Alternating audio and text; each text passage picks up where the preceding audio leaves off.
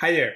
In this video, I'll show you how to install Virtual Machine Manager in Debian 11 and how to use it so you can connect to your remote QEMU KVM hypervisor. If you don't have a QEMU KVM hypervisor, you should watch my video from a couple of days ago on which I'm showing you how to install it on headless Debian. So the first thing that you want to do is go ahead and open your terminal, and then you can run apt install virt-manager. There's another package we also going to need. It's called ssh-askpass.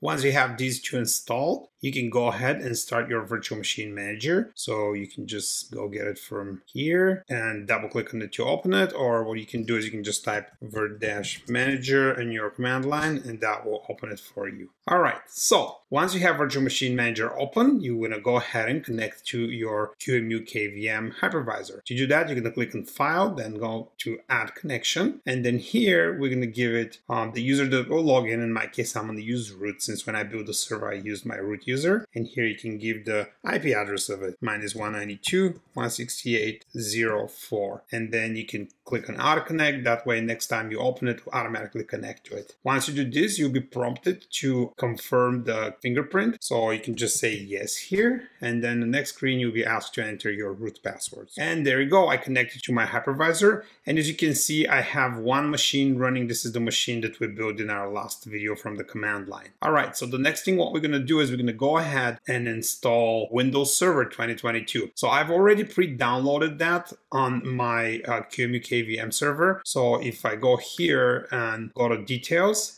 and I go to storage. If you remember in the last video, we created this ISO directory and the VMS directory. And so in the VMS, I have my pub, and then I have the server 2022 that I've already downloaded. So if you want to do that, you can go get it from Microsoft website, or if you're going to be using a different operating system, you should go to your server and download it there and just put it in your ISO folder. All right, so I'm going to close this for now, and I'm going to go click here on create new virtual machine. And then here I'll be using an ISO, so you can just keep this checked. And here I'm going to select my ISO. So again, I'm going to go to my VMS directory. I'm going to go to my ISOs directory, and here I'm going to select the one with server. And then the next thing I want to do is here I'm going to specify the operating system. So I'll say Windows, and I'm going to select Windows 2019 since 2022 is not available. I don't think it really matters, but I usually select the latest one that's there. So I'm going to do forward, and I'm going to add a little bit more RAM, so 4096, and maybe a couple more CPUs, and then forward. So here you're going to select your disk. Now, if you just keep it the way it is, it's going to put it in the default directory, and I like to keep it in my VMS directory. So I'm going to click on select or create custom storage, then click on manage. And here I'm going to go to my VMS directory because that's where I want my volume to be. And I'm going to click on the plus sign here so I can create a new one. You can change the name of it. I'll just keep it the way it is. And the format, I'm going to click on the raw. That way the performance is better. So I'm going to change the size of it. I'll make it 50 gigs. Then I'm going to click finish. Now, once you have it created, you make sure it's selected, and then you can click on choose volume, and it will be added here. And then you can go ahead and click on forward. Here you can change the name of your virtual machine. I'll just keep the default that it recommends for me. And then make sure you click on this check here because you want to go and make some changes right before you start your machine. Okay, so I'm going to click here and then click down on this drop down and change this to bridge device. And if you watch the previous video, we created our bridge. When we created our bridge, we call it BR0. So I'm going to use that name here, and that way our machine will be accessible from our local network. Okay, so BR0, and then you can go ahead and click on finish. And that's going to bring you into your virtual machine's property page. And here you can do some last changes and confirm that everything looks the way you want it. In my case, what I want to do here is I'm going to go ahead, go to the display settings first. And then here I'm going to change this from Spice server to VNC server. And then here the listen type, I'm going to select address and then localhost only. Make sure you do that. I'm going to apply my changes. And then the next thing that I'm going to do is I will go ahead and add another CD-ROM in which I'm going to plug in the Windows drivers. And the reason I'll do that is because I'm going to be choosing virt.io drivers for my devices because the performance with it is much better. So I'm going to go ahead and click on add new hardware. And then here I will go in and select storage. And then on this device, I'll say CD-ROM. and then manage. And then in my ISOs, I have an ISO file with the Windows drivers. Now, I've already pre-downloaded those drivers, but in the description of the video, I will put a link from where to get the drivers. And again, the drivers and the Windows have to be on your hypervisor. So in my case, it's the server that we built in the previous video. I'm gonna click and choose volume. And since we're gonna be using the VirtIO drivers, I'm gonna go ahead and for my disk here, I'm gonna use the VirtIO drivers, and for my network, I'm also gonna use VirtIO. Again, the performance is much better than staying with whatever the default is. I'm gonna click apply, and then I'm gonna go ahead and start my virtual machine. Here you're gonna have to enter your password, and the installation will begin. Here you click next, install. On this screen, you can select this one. I'm going to do standard evaluation desktop experience. If you want to do the data center, I guess it doesn't really matter. Do next, then accept, and next again, and then custom install. And as you can see here, it doesn't show me my disk, and that's because I choose VirtIO drivers and those are not loaded yet. So I'm going to go here on load drivers, and I'm going to browse to my disk, and this is the virtual driver disk that we inserted. So I'm going to select on it.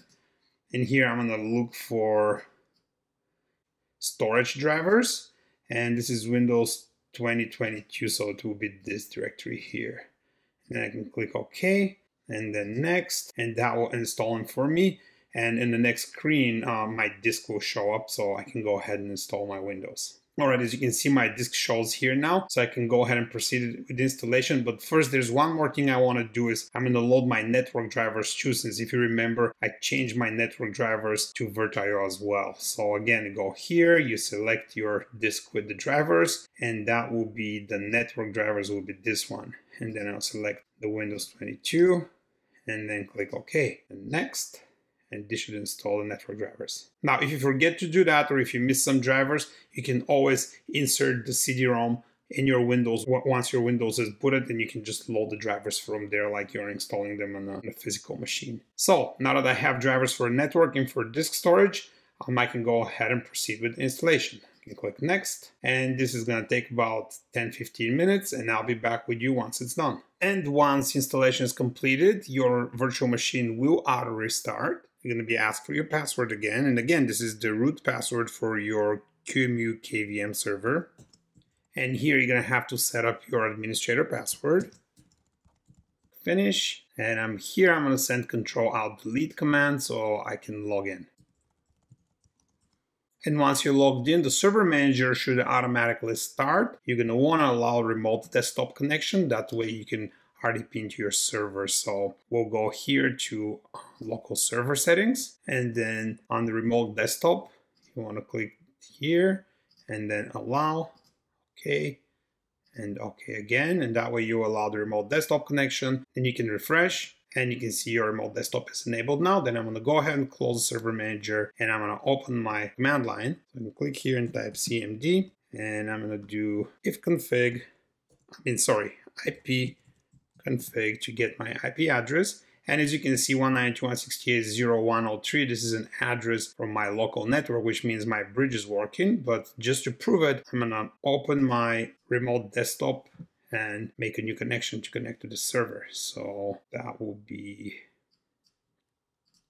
here, add a PC, and we said 192.168.0.203. And I'm using a Mac, so I'm using the Microsoft Remote Desktop tool to connect. So here I'm going to go to display, and I don't want it to start in full screen, and I'll say maybe, and I'll just do this one, because if I keep it on default display, it's going to be too small. So I'll just keep this.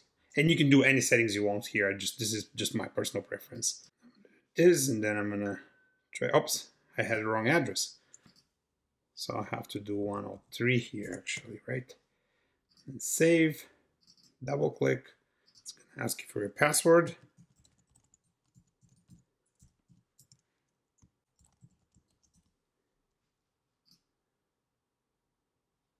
And there you go, I'm remote desktop into my brand new Windows 2022 server. So as you can see, it's a pretty straightforward process, very easy. Again, in this example, I showed you how to do Windows, but you can put pretty much any operating system on this. So yeah, I hope this video was helpful to you. If you liked it, please click on the like button. And if you want to see more of my videos, please subscribe for my channel. Thanks for watching.